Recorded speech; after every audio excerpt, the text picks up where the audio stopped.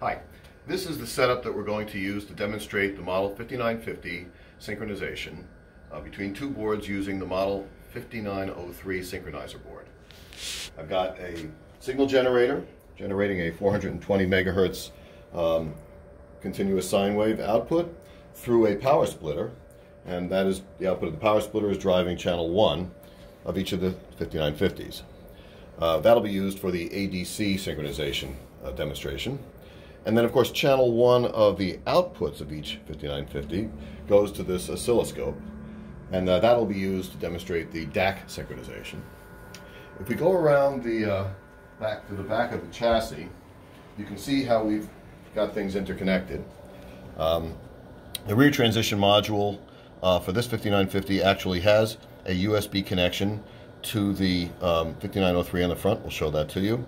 And then, of course, we've got two Ethernet cables, one for each 5950. That is going to our office network. And here are the two synchronization cables going into the Zynq inputs of the rear transition modules. Let's follow that around to the front. And you can see the two synchronization cables going into two ports of the front panel of the 5903. And that is the setup.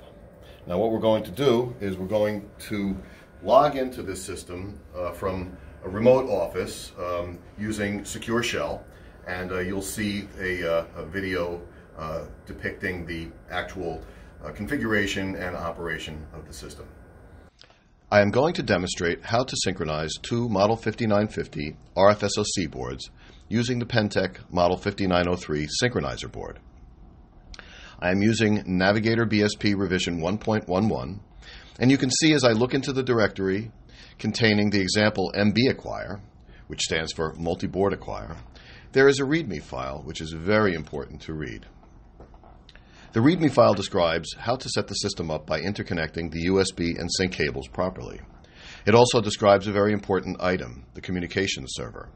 This is a program that is compiled and run on a host computer that is on the network with the 5950s, and its purpose is to command the 5950s in the proper sequence during their clock initialization so that they can be ready for synchronization.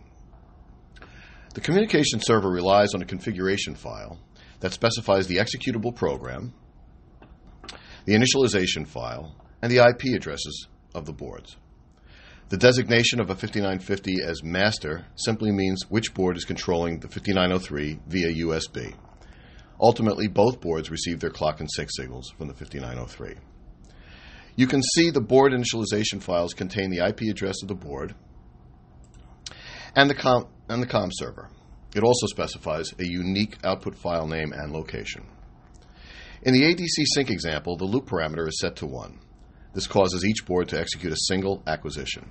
After completion, the boards notify the COM server they are finished, and the COM server exits. Let's give this a try.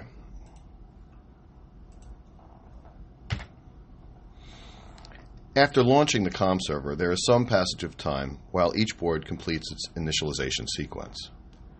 As I mentioned before, when complete, the COM server exits.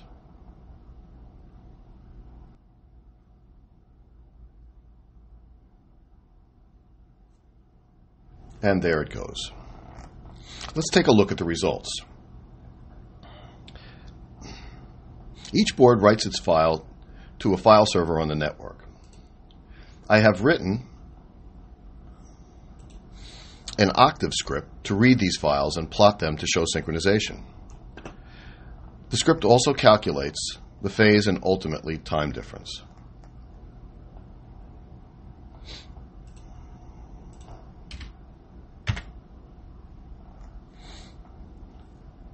You can see the nice alignment between the two waveforms, and the script shows about 27 picoseconds of time delay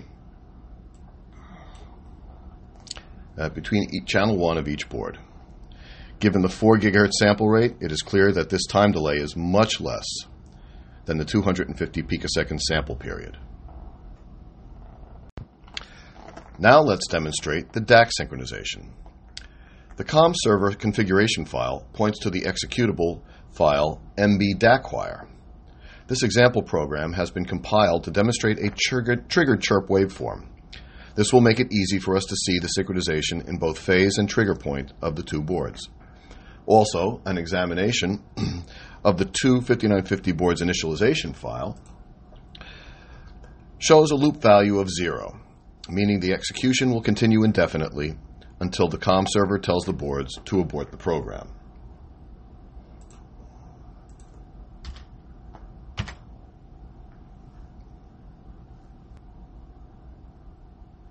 Takes a little time to initialize the cards.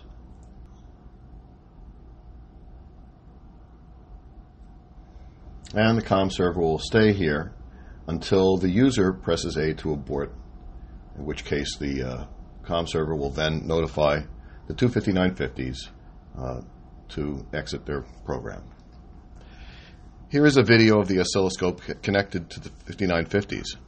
You can see the great alignment to the beginning of each waveform.